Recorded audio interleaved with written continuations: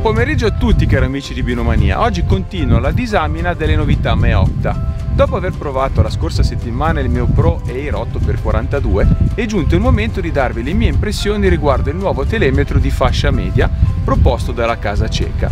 Si tratta del nuovo MeoPro Optika LR HD.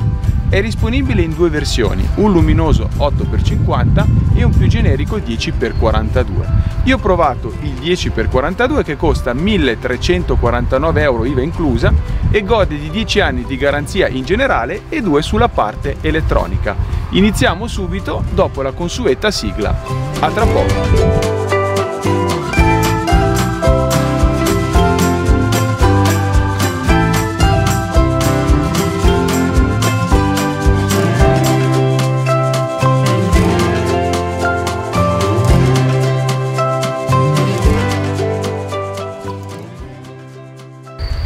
Vi fornisco subito i dati tecnici dichiarati dalla casa madre. Il binocolo ha un buon campo di vista di 6,2 gradi che corrispondono con la classica formula ingrandimento per i gradi di campo a 62 gradi di campo apparente, ossia 108 metri a 1000 metri. L'estrazione pupillare è di 17 mm, mentre la distanza minima di messa a fuoco dichiarata è di 4 metri.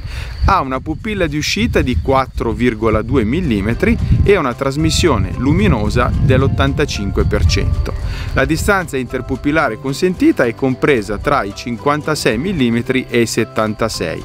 Pesa 950 grammi e fa uso di una batteria CR2 da 3 volt che dovrebbe durare per 1200 misurazioni. L'accuratezza di misurazione sino a 900 metri è di più o meno 9 metri, mentre sino a 2380 metri di più o meno 1,8 metri. L'inclinazione consentita è di più o meno 40 gradi e in dotazione sono presenti una scatola di cartone, un manuale d'uso, il certificato di garanzia, il panno ottico, i tappi, la borsa di trasporto con cinghietta e ovviamente questo bino telemetro. Se c'è una caratteristica che apprezzo nei Meopta è la robustezza. Anche in questo caso non si è smentita. L'Optika LR 10x42 HD è dotato di uno scafo in magnesio, è impermeabilizzato ed è riempito in azoto. Può essere anche immerso in acqua, dopo lo vedremo, e resiste alla pioggia, all'umidità dell'aria e alla neve. Il rivestimento antiscivolo è ben progettato, spesso, e mi pare sia in grado di resistere anche a un utilizzo intenso. Quando si impugna si trovano immediatamente i pulsanti per utilizzare il telemetro ed è sufficiente inclinare leggermente il dito indice per raggiungere la messa a fuoco, che è grande ed è dotata di un'armatura zigrinata che ne facilita la rotazione anche con i guanti. È presente inoltre la filettatura coperta da un tappo per consentire l'installazione anche sui cavalletti fotografici. Ogni oculare ha una ghiera di regolazione. Sull'oculare destro è possibile regolare la messa a fuoco dei dati visualizzati al suo interno, mentre alla sinistra è affidata la mera compensazione diottrica. Per impostare correttamente il binocolo vi consiglio di tappare l'obiettivo sinistro, premere il pulsante principale e poi mettere a fuoco i dati visibili nell'oculare destro con la ghiera. Poi focalizzare le immagini con la messa a fuoco centrale e infine coprire l'obiettivo destro, aprire il sinistro ed eventualmente correggere l'eventuale differenza di diottrie utilizzando lo stesso dettaglio inquadrato con l'altro occhio. Per quanto riguarda la messa a fuoco devo dire che è fluida, a volte sin troppo fluida, comunque è precisa. La univocità del punto di fuoco però mi è parsa pregevole. Ho provato anche a misurare la distanza minima di messa a fuoco che è dichiarata per 4 metri. Con il mio accomodamento visivo in realtà sono stato in grado di osservare un oggetto distante 2,70 m. Da questa posizione ho poi dovuto ruotare la manopola della messa a fuoco in senso antiorario per 1 giro e 3/4 per raggiungere l'infinito. Dagli 8 metri invece è sufficiente ruotare leggermente la manopola per ottenere una buona focalizzazione a lunga distanza. Per la costruzione del Meopta MeoPro Optika LR 10x42 HD sono state utilizzate ottiche HD. Infatti la qualità è ottima nella sua fascia di prezzo. Le immagini sono molto nitide e contrastate, con una tonalità calda che aumenta il contrasto anche nelle giornate un po' fosche. Come nel caso del Meopta AIR, ho riscontrato che gli oculari del Optika LR 10x42 HD sono molto comodi, non sono troppo larghi, hanno un paraluce in gomma confortevole con un'ottima distanza tra gli oculari, anche con la distanza interpupillare tarata ad esempio a soli 65 mm, dove rimangono ben 20 mm di spazio per inserire completamente il mio naso, potendo nel contempo allineare bene l'asse ottico alle pupille. O percepite una specie di click stop a metà corsa. I paraluce però non si possono togliere del tutto per facilitare la pulizia della lente di campo dell'oculare. Il campo, come vi ho anticipato, è grandangolare perché è superiore a 60 gradi di campo apparente. L'uscita dei prismi è circolare, si nota la faccia interna del prisma in entrambi i tubi e qualche riflesso, ma nell'uso pratico in realtà non ho notato molta luce diffusa, anche se non raggiunge le prestazioni della serie Meostar. Il Meopta MeoPro Optika LR 10x42 HD è ottimizzato anche con un trattamento Meolux che consente di raggiungere l'85% di trasmissione luminosa, e il trattamento idrofobico Meodrop che evita l'agglomerazione delle gocce d'acqua e facilita nel contempo la pulizia delle ottiche. L'aberrazione cromatica è ben contenuta al centro del campo, anche durante le condizioni di forte controluce. È un ottimo risultato, anche il cromatismo laterale è ben corretto, si nota soltanto su soggetti molto illuminati e su soggetti in controluce, e si palesa come un lievissimo alone rosso-blu-verdastro intorno ai contorni dell'immagine. Non è un binocolo dotato di campo piatto, ma la sua resa ai bordi è molto buona, direi per circa l'80-85% del campo di vista. Ai bordi la percezione dei dettagli rimane comunque sufficiente per verificare le caratteristiche del soggetto inquadrato. La distorsione angolare è presente a cuscinetto a partire da circa il 75% dal centro del campo di vista, anche se, come saprete, non sono molto sensibile all'effetto palla rotolante, l'ho giudicato piacevole. Vi invito ad approfondire la questione visitando il sito o il forum usando i campi di ricerca.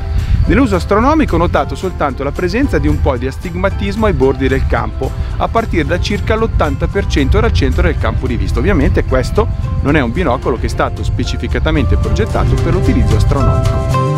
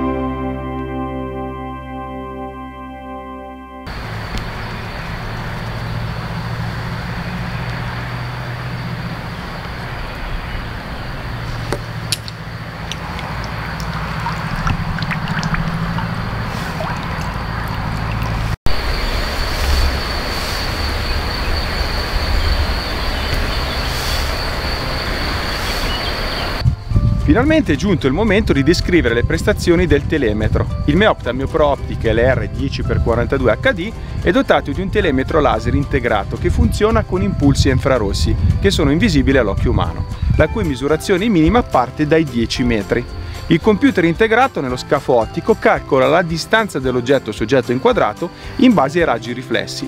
È presente inoltre un indicatore dell'angolo di inclinazione. Il dispositivo infatti è in grado di misurare e visualizzare la distanza in linea retta del bersaglio, oltre ai dati relativi all'angolo di inclinazione, ossia l'angolo che esiste tra l'asse ottico e quello orizzontale che si vuole misurare. Per quanto riguarda il funzionamento vi posso dire che è semplicissimo, si utilizzano questi due pulsanti. Con il pulsante situato a destra potete attivare il sistema e compiere delle rapide stime. È possibile premere per ricevere la misurazione quando la zona è certa e ben visibile, continuare a premere per verificare la misurazione continua, valida ad esempio per terreni complessi dove la posizione del bersaglio non è ben definita. Dal menu invece a cui si accede tramite il pulsante di sinistra è possibile scegliere tra tre modalità: auto, golf e ovviamente caccia. Per entrare nel menu impostazioni è sufficiente premere per 2 secondi il pulsante sinistro, poi premendolo rapidamente si potrà navigare tra le opzioni. Oltre alla regolazione della luminosità del display e alla scelta tra metri e yard, si potrà scegliere il metro di misurazione e selezionare i dati relativi all'angolo di inclinazione. Per quanto riguarda l'impostazione automatica, nell'oculare si visualizzerà la distanza del bersaglio inquadrata dal mirino, che varierà al variare dello spostamento sul bersaglio. Nell'opzione golf sarà visualizzata la distanza più vicina all'interno del mirino, che poi cambierà puntando il binocolo verso un dettaglio più lontano. Nell'impostazione caccia invece sarà visualizzata la distanza più lontana del soggetto inquadrato nel mirino, che varierà quando si punterà un soggetto più vicino. Per ciò che concerne invece l'angolo di visualizzazione vedrete 4 indicazioni: il simbolo di minore, la V, H e OFF. Il simbolo di minore indica l'angolo di inclinazione in gradi. V invece la differenza di altezza del bersaglio, ovviamente nella unità di misura che avete scelto, o metri o yard. H invece la distanza orizzontale del bersaglio. OFF indica che questa misurazione non viene attivata. Il sistema rivela anche il repentino scaricamento della batteria con l'accensione, sempre visibile all'interno dell'oculare, di un simbolo specifico. Per cambiare la batteria invece vi consiglio di utilizzare una moneta ricoperta da un po' di nastro nero per non rovinare la vernice del tappo. Ma per quanto riguarda le prestazioni del telemetro, vi posso confermare che ho utilizzato dei bersagli di cui conosco esattamente la posizione e di cui ho già stimato le distanze negli anni passati con telemetri molto più costosi. Vi posso confermare che la velocità di misurazione è ottima, soprattutto in questa fascia di prezzo, così come la precisione. Mi sento di confermare che gli scarti dichiarati da Meopta sono reali. Ora vi mostro, con qualche breve clip, qualche prova dove vedrete la velocità di misurazione. Vi ricordo ovviamente che la precisione della misurazione dipende anche da molti altri fattori.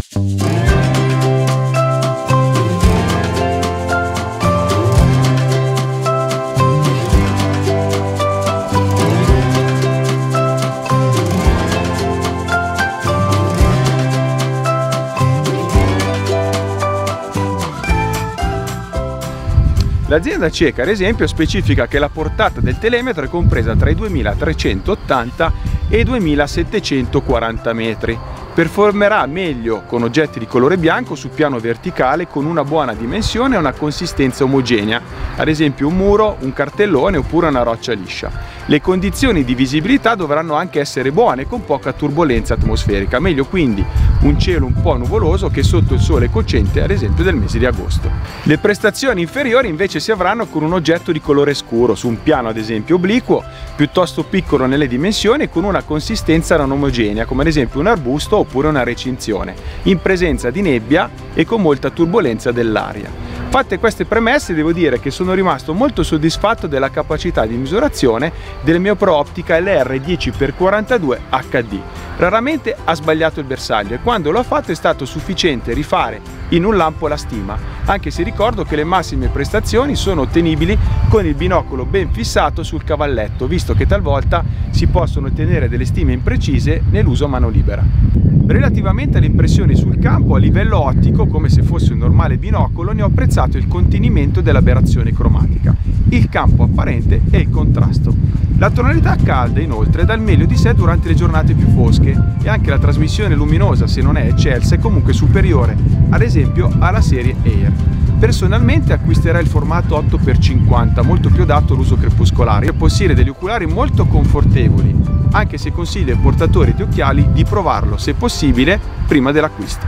In definitiva, siamo arrivati al momento dei pregi e dei difetti. Tra i pregi posso citare il rapporto prezzo-prestazioni, l'ottima costruzione, infatti è robusto, la presenza di ottiche HD, nitido e contrastato, e ha un telemetro con una precisione più che buona ed è anche rapido nell'ottenimento dei dati.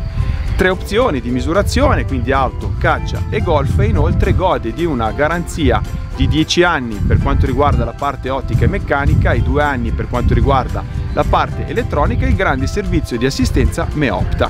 Per quanto riguarda i difetti, la messa a fuoco non è tra le più brevi ed è forse un po' fluida e non è ovviamente luminoso come ad esempio la serie Meostar. In ogni caso ritengo il Meopta MeoPro Optika LR 10x42 HD un ottimo binotelemetro di fascia media. che sarà in grado di soddisfare anche i più esigenti che cercano un sistema di telemetria pagante e una qualità ottica più che buona. Il tutto ovviamente condito da una garanzia di ben 10 anni. Colgo l'occasione per ringraziare Andy De Santis e Achille Berti di bignami.it, che sono distributori ufficiali dei prodotti Meopta qui in Italia, che mi hanno consentito ancora una volta di testare un prodotto senza alcuna restrizione. Noi ci vediamo come di consuetudine tutti i venerdì alle ore 20 su questo canale e vi aspetto tutti i giorni su binomania.it, dove troverete decine, anzi ormai centinaia di recensioni di binocoli, telescopi, spot and scope, visori notturni termici e tanto altro ancora. Un caro saluto da Piergiovanni Salimbeni e buone osservazioni a tutti quanti. Ciao ragazzi!